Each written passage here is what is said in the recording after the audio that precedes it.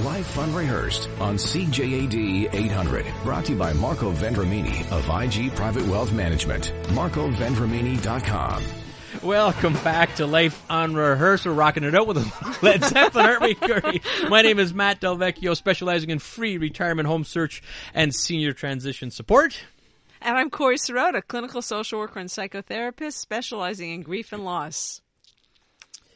So, Corey, you were away. I was away, and while I was away, you were on TV with Stephanie, and that was very impressive. You know, thank you. Very fortunate. Stephanie, my wife, Stephanie Cadu, and I were on global television talking about helping moms and dads in transition, which is what we do in our day-to-day lives, and really enjoyed ourselves. It's a fun experience, and yeah, thank you for mentioning that. I do, Corey, have to mention one very important thing. We lost a great Montrealer on Friday night, Av Morrow. Some of you may know or may have heard of Avmore. If you've walked into a school or a hospital with shiny floors and clean washrooms, or even at one point in time dried your hands with an Avmore dryer, Av Morrow passed away Friday. And I was an Avmore guy for 20 years, part of my family, I consider. Right. And God bless, a real mentor for me, a pioneer in the industry, received the Order of Canada. So condolences to the Morrow family and Maddie Chinks, Paul Golden, and the entire crew. We lost a good one, Corey. So sad. Now, what do we have coming up? So, on that, not that note, it is actually my pleasure to introduce Suzannah Baum, who is a presentation skills specialist, trainer, and executive speech coach. Suzannah helps entrepreneurs, business professionals, and experts create and deliver presentations that help them stand out as a leader. She is the past president of the Canadian Association of Professional Speakers, the Montreal chapter, and today she's actually here to talk to us about the importance of consistency between what you say and your body language. So welcome to the show, Suzannah. Thank you, Corey and Matt. Yeah, welcome. It's really something, as a social worker, I spend a lot of time looking at the consistency between what someone says and what their body language or facial expressions are. So this is a topic that's so near and dear to my heart, and I'm so glad that we have you to talk to us about it. So let's start with, why is body language so important in communication, and how important is it to be consistent between your body and your words? Well, you know, it's all about perception, Corey. So while it may take a little time for us as we're listening to someone talk to process what is it that they're saying, if they have a certain tic or something that makes us feel like they're not consistent, we will judge faster based on what we see than based on the time it takes us to process what we hear them saying. So that's why it's really important for us to be mindful when we are standing, whether it's in front of one person or whether we are in front of a group, to know that they're not only listening to what we say, but they're watching how we say it, and they're watching to make sure that we are consistent in our facial expressions and our movements as we say it, or else we lose credibility. You know, sure. I'm fascinated by this field, Suzanne, of body language. Corey, we talked about this global TV interview. So, of course, you have to see yourself and how you did on TV, right? Well, I could not believe how I use my hand gestures. Now, I have a good excuse. I'm Italian. You know, it's part of our DNA. We have to do a lot of hand gestures. Now, Suzannah, I guess that could work for you or against you. And we're going to talk different parts of the body. So let's start with the hands. Okay. So regarding the hands, what should you do with the hands? Yeah. So that's a really common question that I get, because for a lot of my clients who they hire me because they have to give presentations, whether it's at work, whether it's at conferences, and it's not always comfortable, right? We don't know. Can we move our hands? Do they have to stay at our sides? What if I'm holding something? And I don't necessarily have the answer that people love, because I say it depends, right? What you do with your hands really depends on you, because you have to be faithful to what feels right for you and your own speaking style. Now, I have seen people try to keep hands at their sides when you know they are just dying to move them. and that's painful for me as an audience member and a coach, but also as an audience member to watch, because I could tell that they are not comfortable standing up there. And I've seen people try to hold back their hand gestures, but I know they just want to let them out. So I often say, it really does take practice, number one. But the second thing is that just be mindful that whatever you're doing, you don't do too much of. So if you are waving your hands because you're Italian, Matt, that's great because it allows you to come out and speak at your normal speaking style. But if they are constantly moving and your body is constantly moving, your hands are constantly in a fidgeting movement mode, that will eventually get distracting. So you have to be mindful of what is feeling right for me and what is a little bit too much. Well, she did not say, Matt, keep your hands at your side the whole time. That's all. Because if you would have said that, that's it. Finished. Pack it in. I want to tell you something, Matt. I always talk with my hands, and I to the point that if I couldn't use my hands, it's almost like having a speech impediment. That's right, absolutely. Because for me, it's part of. But I agree with you; it could be way too much. Yeah. So, what should I be doing with my hands, or what about certain hand movements, like triangulation and things like that I've heard about, or you watch someone, put their hands a certain way? What's up with that? Well, the triangulation, I think we're talking about that. A few months ago, I was on Breakfast TV because I was asked to come on to speak about the body language of the candidates in one of the debates. And one thing that François Legault had done was he put his hands in sort of a triangle with the point up. And that's really I'm hatching a plan. I have a plan, which is to show others that he is in control. Right? This is in control. You can trust me. I know what I'm doing. I know where we're going. Right? So it's really all about managing the perceptions when you get really good with body language. And I think once you hit that political sphere, you get coached on it, and you have to be very aware of how people are perceiving you and how every movement of your hands, movement of your eyes, your body, everything, and even your legs, everything matters, because what you don't want to be is that.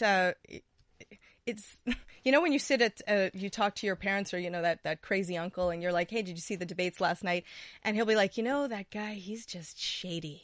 That shady character, right? Doesn't matter what they said, what their plan was, just their mannerisms really have to match so that your audience and whoever you're speaking to can have faith and trust you. Absolutely right. We're talking effective communication here on Life Unrehearsed with professional public speaking and communication expert Suzannah Baum. She does know her stuff, and it is intriguing just to get your perspective on that. So we've talked the hands, we've talked gestures. I know facial expressions are a really big deal. So what would you suggest in terms of proper facial expressions, if you could even control it? Because sometimes I don't even think you can control it. Boy, there's a lot to talk about with facial expressions. So I'll talk about the smile as one thing. It's important when you're in front of an audience to monitor your smile, because how your teeth show can be perceived in different ways. So if you show your lower teeth in a smile, that's sometimes taken as a little bit more aggressive and threatening. If you show your upper teeth like a full smile, then it is a full, friendly smile, open, engaging, and to beware of the smirk, where one side comes up, because that's where you're showing that you're not really that interested in the other person. And this is not just, by the way, about the public speaking lecture. This is someone in a job interview. Absolutely. Like someone talking, trying to get a date. Yeah. And what message are you absolutely sending? And the eyes are also extremely important in this too, that when you smile, that the smile reaches the eyes, because if it's a fake smile, it won't come into the eyes. And it's not necessarily a Botox thing. It's really that it could show nervousness or shows that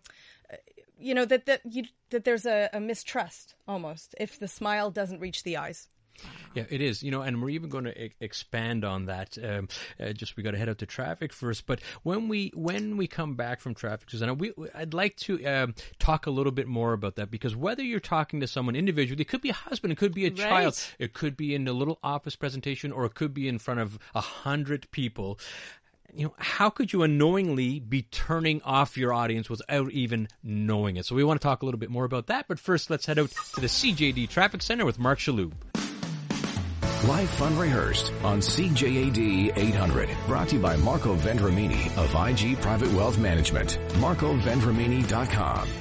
Welcome back. You're listening to Life Unrehearsed. I'm Corey Sirota with my co-host Matt Del Vecchio, and we are talking effective communication, if I could say it, effective communication with professional public speaking and communications expert, Suzannah Baum. Suzannah, I know that this is absolutely a really important piece of this whole interview. People don't realize they can actually be turning people off, whether it's one person or, again, a big group, with certain body language. Can you address that? Absolutely. You know, there are so many ways that we fidget our way out of audience engagement or a good interview or a good conversation with a boss or part of your team or even a spouse. So we talked before about hands. I would talk also, part of body language is eye contact. I think very often I've been at these networking events where you start getting into a conversation with someone, they're looking at you, and then they check out who else is walking in the room. They look over your shoulder, and you just see their eyes, they're gone, right? And that's the signals that you are sharing, and you're showing someone else that you are not interested in them. So understanding that the signals that you send, and are you fidgeting too much? Are you shifting on your feet? Are you moving your arms around too much? Are your eyes everywhere? What are you showing your audience and how important they are to you? And the audience, again, could be one person. So it's really about being so mindful about yourself, because they will take away an impression of you, not necessarily based on what you said, but how engaged you were with them and how you were. Yeah. It's such an important point. And even mindful, I think that the challenge there, let's say, I think eye contact is extremely important. And even if you know you need to do it, it does take some practice. You really have to not shift. And like you say, something's in the background that caught your attention. It's an immediate indicator you don't care about me anymore. Yeah. Now, related to that, I know posture is very important. And the good old elbow space and leaning in and leaning out. It's like we see that all the time where people are a little too close and others are a little very shy and too far. So how important is posture? Well, posture, closeness is a big piece, like you said, that when you're a little too close, it really depends on the relationship, right? I mean, you could get very close to someone. It could be appropriate if it's someone that you're close to, you're whispering something to them. And at the same time, it can also, in a different situation with a different person, can be thought of as fairly aggressive. When I talk about posture with my clients, very often it's because there's a bit of a slouch in them. Their legs are too wide apart. And they sometimes they willingly slouch to look smaller because they are feeling not as confident, and it's almost like they're covering themselves up a little. So when I will tell my clients, when I notice a slouch and I know that they need to stand up a little bit taller, I will share with them that they sort of need to focus on not necessarily pulling your shoulders back, because then you shoot your chest out, but and that's not necessarily appropriate, but it's to be mindful of your chest and to just bring it up, and your shoulders should follow, but in a more natural way. And the posture really will make a difference in how the audience sees you in terms of confidence.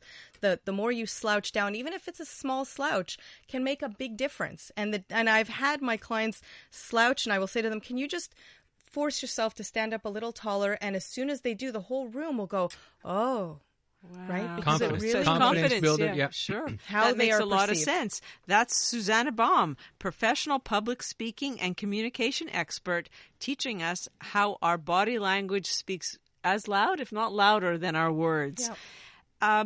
So with all of this information, what would you say would help make someone, or is going to make someone a better speaker?